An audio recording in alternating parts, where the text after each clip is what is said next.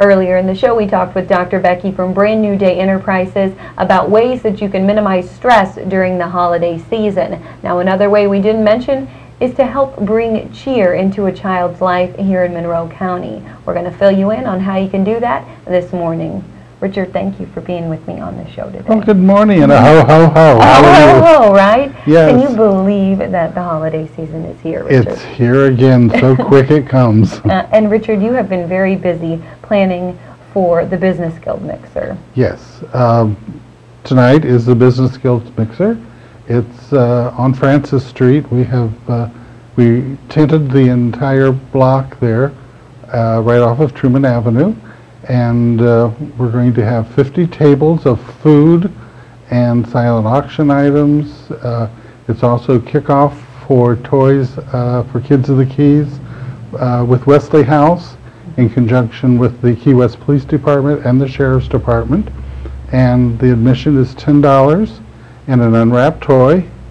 And then St. Mary's is doing the silent auction, and all the funds from that go to the school to help the kids with their educational programs. Wow. So it's a huge, huge fundraiser. Mm-hmm. We've got over 40 restaurants and organizations providing food items at their table.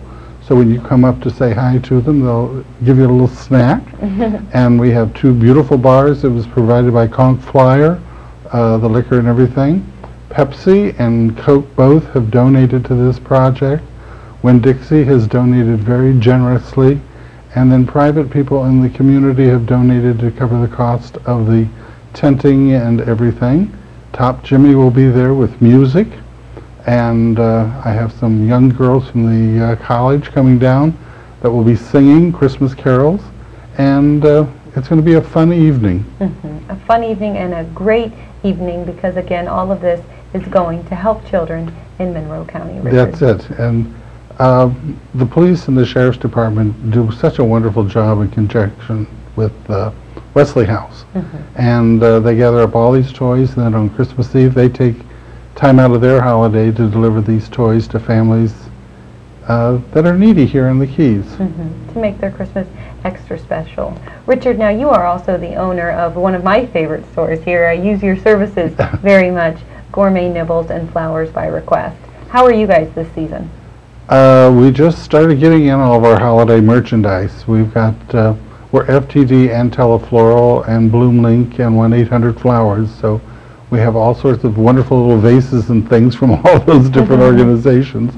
Lots of flowers are coming in for the Thanksgiving season right now, and our holiday chocolates and cookies and chocolate treats for our baskets are starting to arrive, and we'll be doing all sorts of wonderful things. We have a liquor license, so we're able to put a bottle of wine or champagne into your basket, or a 6-pack of beer, Mm-hmm. you know, and we don't do what you call a standard basket. You don't. And yours is very elaborate, your basket. We're very good with them, and they're designed to your taste. You know what your friends are going to enjoy.